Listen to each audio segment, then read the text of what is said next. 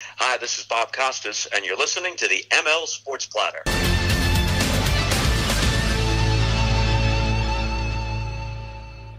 The ML Sports Platter all over the major platforms: Spotify, Google, Apple, Stitcher, Deezer. Download, subscribe, leave feedback, and a 5-star review. We are brought to you by the Allen Angus Pub, Ken's Auto Detailing, and Axe Exotic Pets. Get on over to Axe Exotic Pets if you're in and around Central New York. Route 11 in Cicero. They've got unbelievable snakes, lizards, birds, aquariums for all of your special pets as well. Axe Exotic Pets, terrific place to go get your exotic pet or go get all of the amenities for the one you currently have. Axe Exotic Pets. Go find them on Facebook and check out that page for incoming exotic pets they get in on a regular basis. Before I bring in my man John Garcia Jr., who is just, he's one of the best in the media industry, period, no matter what sport and what guys and gals cover. But he, so close to the recruiting side of things. He's the director of football for recruiting for Sports Illustrated, college football recruiting analyst, SI Now, SI All-American, Yellowhammer football as well.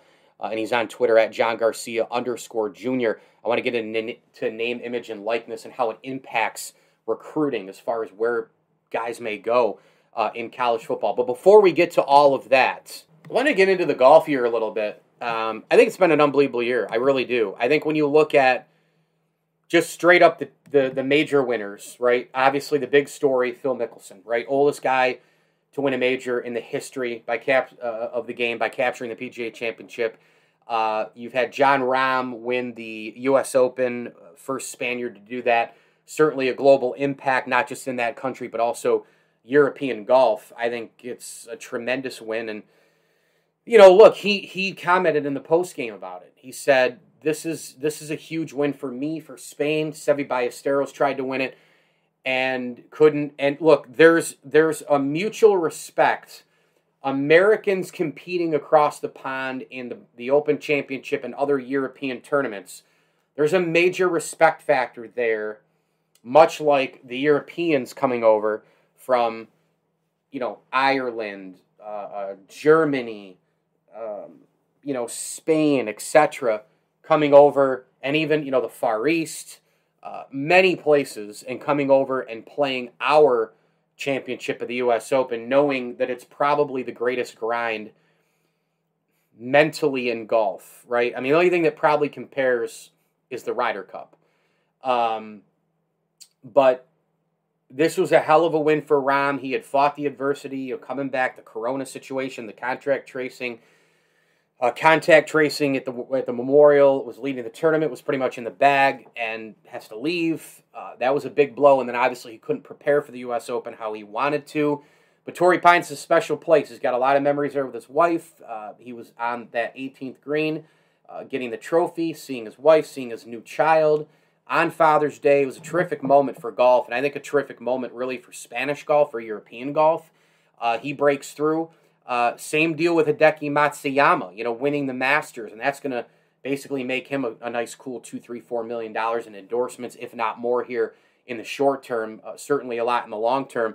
But both Matsuyama and Rahm, guys who were knocking on that major door, I think, for quite a while, right? And now they've finally got them.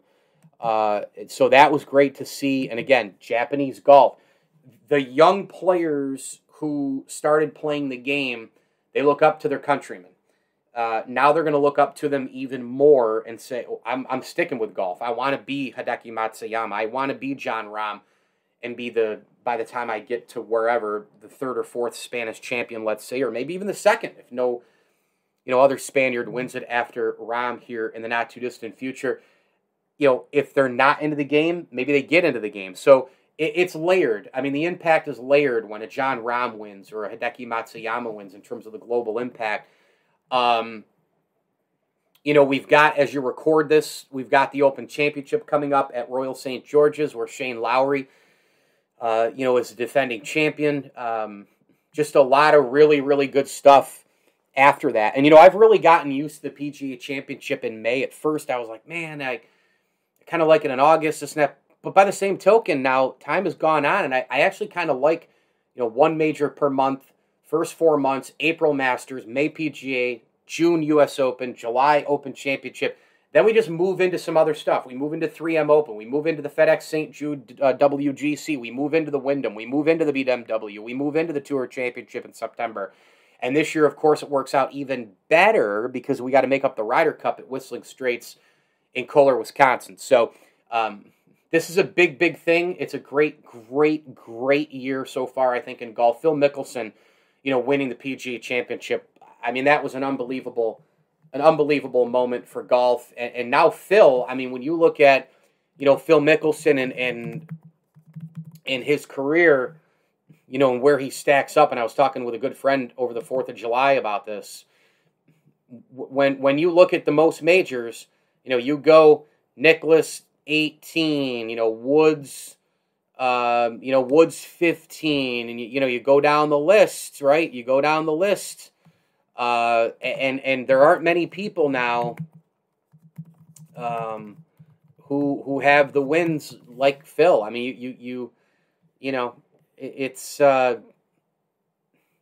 I mean, he's right there, and I think overall, I think that I think Phil will go up a notch historically because he is the oldest to win a major. And by the way, if somebody else wins one who's older, Phil maybe gets even more credit because he was the first and he set the tone, set the he set it up as a pioneer.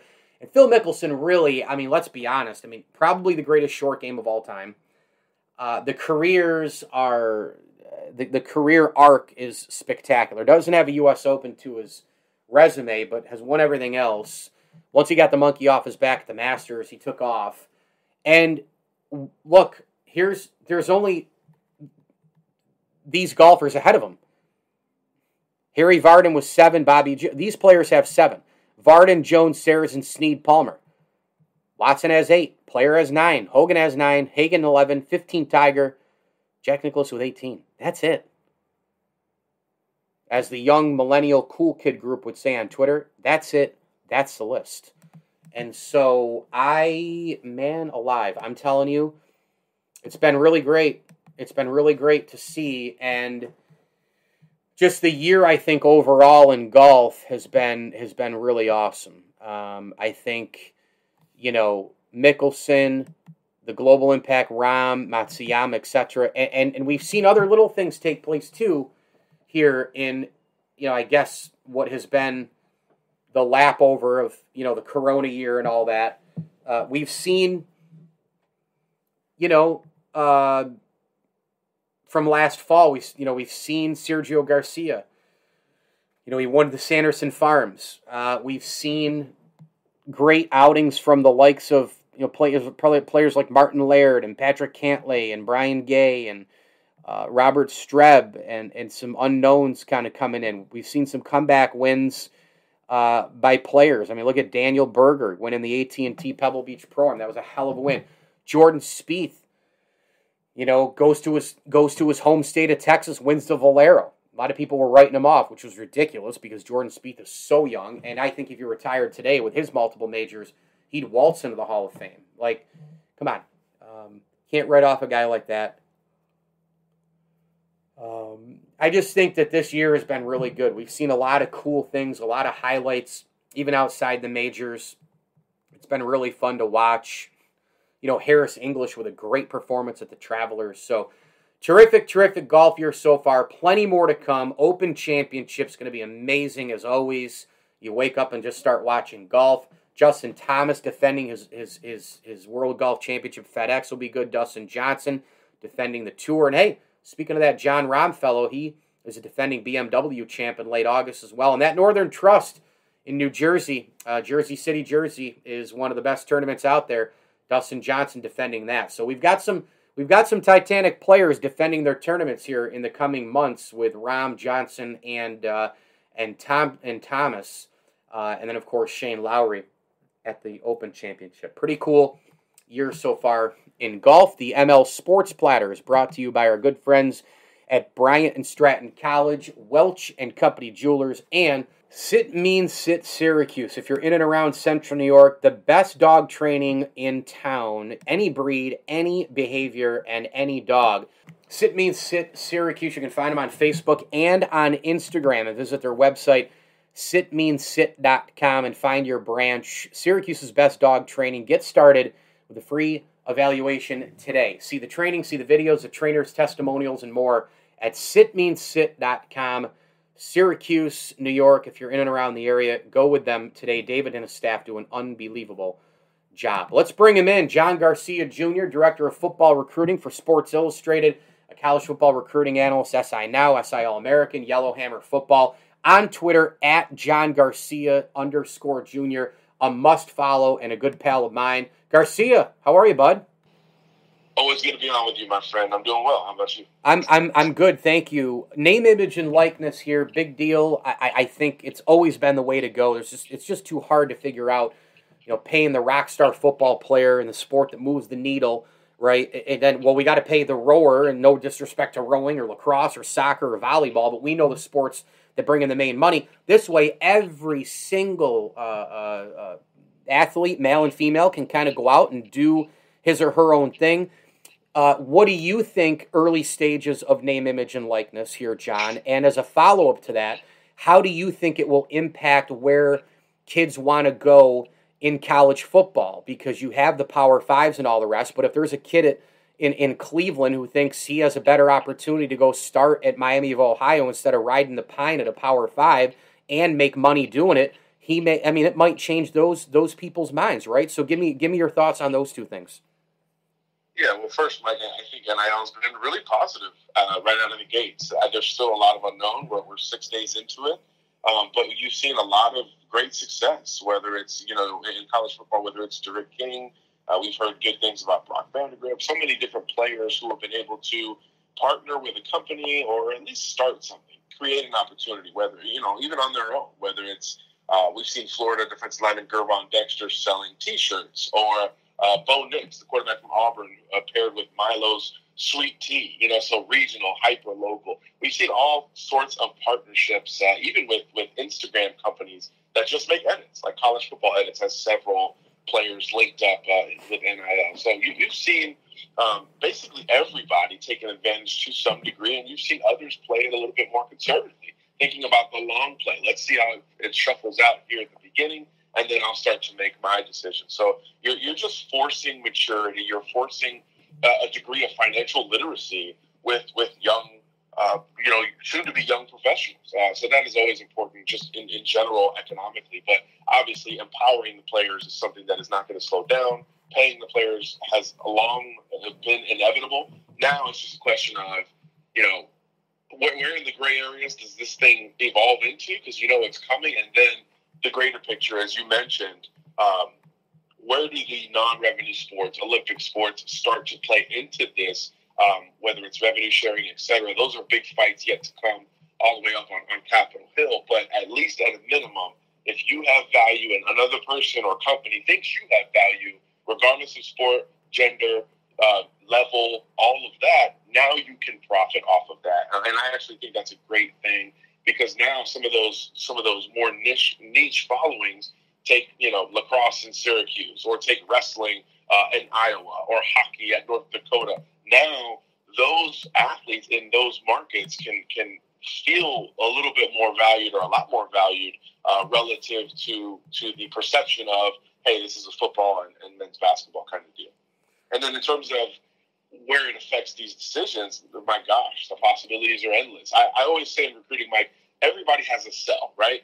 If you're Nick Saban, the sell is help us maintain what we're doing and become the next high draft pick, Heisman candidate, blah, blah, blah. If you're the worst team in the Power Five, if you're Kansas, your sell is, hey, help us get out of this basement. Help us climb. Help us be the start of the reversal of perception of this program. And then you got yourselves everywhere in between. Now with NIL, it intensifies a little bit more. If you're a bigger market team that doesn't necessarily have the strong perception, I'm thinking, UCLA, Miami of Florida, Rutgers. Think of big markets that are nearby. Now you can sell that a little bit more. And as you mentioned, your second, third tier FBS programs, Now it's part of your pitch when you are trying to pull a prospect from the Power 5 to say, hey, come here, your light will shine a little bit brighter, a little bit sooner, and now you can capitalize on that monetarily that much quicker than you would at School X, at Ohio State, at Clemson, at Georgia. So I do think that this increases the reach of, quote unquote, everyone has a sale, everyone has a pitch, everyone has an angle that they can look to execute. So I do think this expands the field for those middle tier, second, third tier prospects, but I still believe those top tier guys are still going to go to the big schools. The Blue Bloods will still benefit the most because they have the most resources. They have the most flexibility. They have the most buy-in from the athletic department. So it will help the best get better, but I do think there's some movement beyond that for both player and program. I think you're spot on. I see the words that come to mind for me, John, are just wide open. I mean, it's just wide open, unlimited opportunities. You have an unbelievable opportunity if you're at another school to just say, hey, I'm not in a position to go to NC State and wait till my senior year to be the starting wide receiver. Over here, I got an opportunity at Coastal Carolina, or, I can't get on the roster at Iowa as a starter till my senior year. I'm going to go to a MAC school. And all of a sudden, that decision it could make you $100,000, $200,000 while you're in school and you're playing football. That's pretty good. 100%. And the way it's already starting to filter down has been kind of remarkable. Now, we've seen, I think, a Jacksonville State women's volleyball player signed with Barstool. Mm-hmm. So mm-hmm. It's just the reach is going to continue to push sort of outward, especially with social media. That we're seeing sponsored tweets, there you go, Instagram posts, things like that. So it could be when you're in college, man. $20-$30 for anything easy is a big deal. So, 2 racks of beer, 2 racks of PBR, even. Yeah, PBR, stand up. Yeah, exactly. So if a company, it doesn't have to be Mercedes-Benz or McDonald's. It can be your local corner store market that says, hey, $10 a tweet if you can tweet once a week about us. Kids are going to take advantage at every level, and I think that's the best thing about it. Yeah, no doubt. Elite 11, I know that was something that you were on pretty good about a week ago or so, right, John? So what is Elite 11, and get into the coverage here a little bit with the the rankings and the charting, and of course the most important position of all, the quarterback.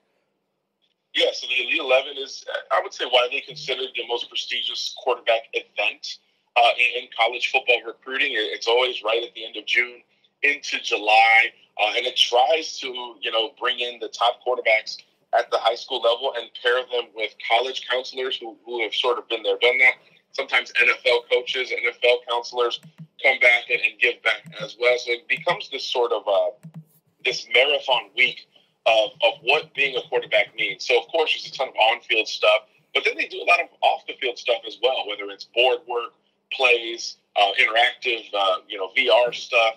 They give back to the community. They do yoga. They hit the beach. It's kind of this quarterback, almost like a retreat. But you're under an intense microscope, maybe more intense than at your local high school. So 20 quarterbacks went out to L.A. to participate in that. And sort of the big names lived up to the hype. Cade Klubnik, the Clemson commitment out of Texas, was the MVP for the Elite 11. He was also our MVP at SI All-American. We ranked all 20 quarterbacks every single day out there. Quinn Ewers, the big arm right-hander, headed to Ohio State, held his own throughout the week. Nick Evers going to Florida was a pleasant surprise. He ends up in our top 5, same as Devin Brown, the Arizona quarterback headed to USC. So a lot of quarterbacks impressed. And then some who were a little bit more inconsistent still had their moments as well. Talking Miami quarterback commitment, Ja'Curry Brown, Rutgers commitment, Gavin Wimsatt, prospects like that, Penn State's Drew Aller. So a little bit of everything throughout that week. But it really is sort of the quintessential offseason event, maybe nationally, but certainly for the quarterback positions. And the alumni who have won that event sort of speak for themselves. Spencer Rattler's a Heisman front runner. He was the Elite 11 MVP, I think, 3 years ago. Tua Tagovailoa won the MVP. Justin Fields won that MVP. The list sort of goes on and on. C.J. Stroud, who's about to be the guy at Ohio State, won it a few years ago. So it really does have some transitive powers towards college football, which is sort of unlike a lot of these other off-season events. So I think that's why people do put a lot of stock into the Elite 11, and it certainly didn't disappoint this year. Everyone is trying to copy the newest and latest in sports. It's just how it works. The copycat thing, copycat league all over the place.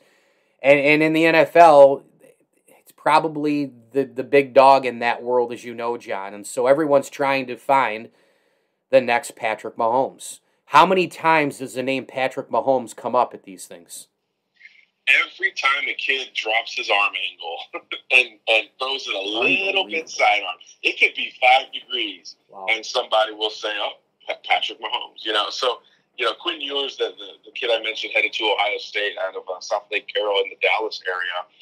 He does this on Friday nights. He does it in camps. He does it kind of just messing around, and people will start to liken the two, especially because they're both from the state of Texas. But good luck. It's actually not good for these young quarterbacks to try to emulate that. That's a special arm and a special athlete. We all know the pedigree his father, brought it to the major leagues, and Patrick Jr. had some of that as well, coming up in the high school ranks. So kind of leave that to those guys with special arms, the Matt Staffords, these two sports stars who are great pitchers and quarterbacks. Not a lot of those on planet Earth. So allow them to manipulate their arm angles. We shouldn't be, promoting 16-year-olds doing as much. But look, when you're a $500 million player and a Super Bowl MVP and kind of the young face of America's number one sport, it's going to happen. So there could be worse things, but I do think it does slow down the development of some of these quarterbacks trying to do a little bit too much. And unfortunately, many of the adults in the room don't help. A couple more quick ones for John Garcia Jr. on Twitter, at John Garcia_Jr., the director of football recruiting, Sports Illustrated. Give him a follow on Twitter. Are we looking at more of the same here going in? I mean, we're going to play a football season. We're getting back to normal, home crowds, etc. It's going to be fun. We're going to watch on Saturdays. But at the end of the day, John, I mean, Bama, Clemson, Ohio State, here we go again, right? And I'm sure the recruiting that you've seen that's happened from, the class of 2021 going into their freshman years here, it's more the same here, right? Nothing's changed. These guys are just top dogs and everybody's chasing them. Yeah, it's to the point, Mike, where those three programs you mentioned are sort of on their own plane. Georgia is kind of the little brother of that group. Right. They've done every single thing but get over that final national title hump, thanks to blown coverage in cover 2 there a couple years back. But the recruiting at Georgia is so good. They just can't. It's so good. The talent, the whole thing is working there. And they really should be included in that group. But my point here is that all of those programs are replacing big-time quarterbacks, first-round type quarterbacks, right? Trevor Lawrence at Clemson, Justin Fields at Ohio State, Mac Jones at Alabama. They're all replacing quarterbacks. Georgia's just figuring theirs out now. It'll be JT Daniels, and it should have been last year. But everyone's sort of new at that quarterback position. What other sport do we award top rankings and just the perception that, hey, they're just going to figure it out like we do in college football, when all of these programs are replacing big-time quarterbacks, the most important position in sports, and we just say, you know what? Rinse and repeat. It's going to be Ohio State in the Big Ten. It's going to be Bama and Georgia in the SEC. Clemson will roll through the ACC, and it's all about whoever's going to find that next spot, whether it's Oklahoma, maybe USC, or Oregon in the Pac-12 gets over that hump and makes the playoff. But the chalk is still the same despite all that quarterback turnover. It's just remarkable. We don't see that really in any other sport where there's just maybe women's basketball with UConn and Baylor and some of those where it's just like, okay, they're going to be up there. It's just remarkable to do it in a sport like football, the ultimate team sport, especially when you're transitioning at that all-important position. How long does Nick Saban coach? I think he signs through 25 or 26. You talk to those around the Alabama program, and they say Nick is always in high gear. He's never taken that first step back that you saw with Bobby Bowden and some of these other coaches who are just getting up there in age. He's still in great shape. He's still an active recruiter. I mean, no head coach has recruited this well, this long, like Nick Saban has. So I think you'll start to see the signs from a recruiting perspective once the assistants start to take the bulk of the task. And once he takes a step back there, I think eventually it'll translate on the field. But you talk to recruits who were just there a couple weeks ago. He's joking with them. He's on the boat, jet skiing and tubing with the kids. He's as active as he's ever been. He's cracking jokes on his current team. He's making fun of his players. He's just kind of living it up, chopping it up as he always has. So I don't know. I think this thing could go well into his 80s if he wants it to. And he's made it clear that he wants to retire, in Tuscaloosa. So, I hope it's not one of those where it's like Bobby Bowden and you're like, my goodness, this is getting kind of weird and things aren't great. I hope it doesn't get to that point just for history's sake.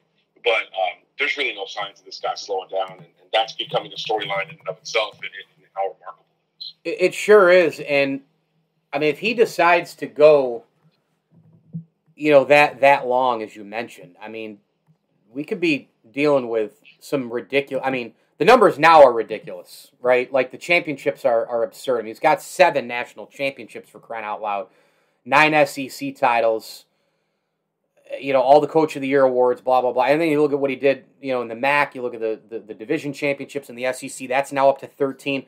But, John, for goodness sakes, he's 69. If he coaches another 5, 6, 7 years – he might get to 10, 11 championships here. That's absurd. Now we're dealing with Saban, we're Wooden, Auerbach, Phil Jackson. We're dealing with those Joe McCarthy, Casey Stengel. We're dealing with those kind of guys, Absolutely, Mike. And I think, look, it's just not out of the realm of possibility. And I think 10 is that number, right? Yeah, I mean, yeah. You think of when even a relentless competitor like that can sit back and kind of say, okay, like, the job is done.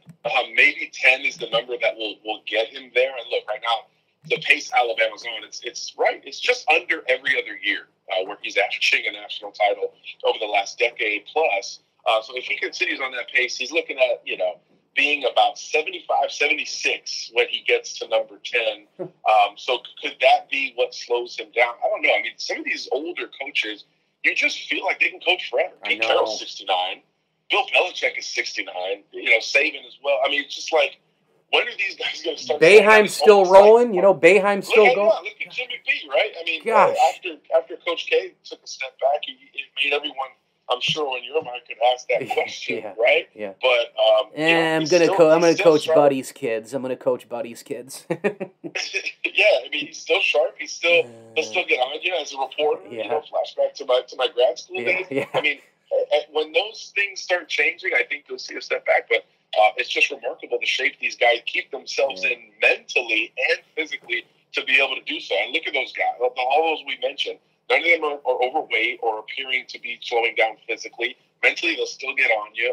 So if one of those two doesn't change, how can all of it change? So just remarkable stuff. And one of those where we're reminded, and 2020 was a great reminder, let's appreciate it while it's there, because like you said, this thing's heading for a trajectory that we've certainly never seen in college football, and he's getting to that point where we haven't seen it a ton in college athletics, which is just crazy to think about. I mean, he's the greatest college football coach of all time for my money, and I would tell you that he has an opportunity to blow this thing out of the water. I mean, that's what we're dealing with here. Final question. You and I are talking in a couple of years, 3, 4, 5 years. What's the biggest change in football recruiting going to be at the D1 level? It's NIL, no doubt. It's the opportunity to maximize your value. We're going to see prospects who are millionaires before draft day. And that's not something that we've ever seen before from a legal standpoint. Certainly, but just think of a Trevor Lawrence if he was a high school senior right now, a kid that everybody knew from his freshman year of high school was this guy going to the school, Clemson. Just imagine the marketing opportunities. Just imagine the hair product opportunities that this kid would have had. He might have had, a national Head and Shoulders campaign as an 18-year-old. Garcia, what about Reggie Bush, Manziel, Tim Tebow, Cam Newton? Tebow would have been the tops, no question. I think Tebow, exactly. I think in that range, the last 15, 20 years, Tim Tebow would have been that prospect. But in a short span, lightning in a bottle, my goodness, Johnny Football, Cam Newton, even RG3 in the Dallas Metro, just in a short sample, my goodness, what they could have accomplished. But, yeah, I think it's going to change recruiting forever because now instead of here's our draft picks, here's our championships, here's all this, the money's going to be public and available before the NFL. It's going to be like, hey, the last big-time quarterback we signed from your state, made $700K before he ever stepped foot in the NFL. I mean, and that's going to sell. You're going to be able to change your family's fortune sooner. That possibility is going to change the game once all of this gray area stuff gets sorted out. Once both sides of the political spectrum sort out just exactly how revenue is going to start to be shared and how much more kids can take advantage with the video game coming back, all of those things, it'll be a lot clearer in 2-3 years from now. So, yeah, I think the conversation will be just like it is in the NFL. It's going to be about money and then where you can have the most value. That's interesting because even if it strikes in a year or two, whatever, you think it's just going to keep going 3, 4, 5 years, it's still the story. It's going to be the story, and you're probably right. You think about what would, the Fab Five, guys at UNLV, Charlie Ward. I mean, some of these big guys from like the 90s and the early 2000s even. I mean, NIL, if it was around then, how they could have benefited. Well, this has been great. John Garcia Jr., at John Garcia _Jr., the Director of Football Recruiting for Sports Illustrated, SI Now, SI All-American, the Yellowhammer Football Group as well. Go get them all on Twitter. Make sure you follow. John, this was incredible. Thank you a million for coming on. Keep up the amazing work, and we'll talk down the line here, pal. Enjoy the season upcoming. Likewise, my friend. Always good to be on with you. The ML Sports Platter is brought to you by Welch & Company Jewelers. Go shop the showcase today. WelchJewelers.com. That's WelchJewelers.com. Daniel Luce and the gang doing an amazing job at Welch & Company Jewelers. Huge tip of the cap. Thank you as well to Stanley Law Offices, Axe Exotic Pets, and our great friends at CNY Electrical. If you're in and around Central New York, get on over to CNYElectrical.com. CNYElectrical.com. Man, they do such great work. Sean and his team all over the place. Commercial, residential, you name it. CNY Electrical on Facebook as well. Check out their services at CNYElectrical.com. I'm Mike Lindsley. Thanks for listening to the ML Sports Platter. Hit me on Twitter at Mike L Sports. As I always tell you, enjoy the games.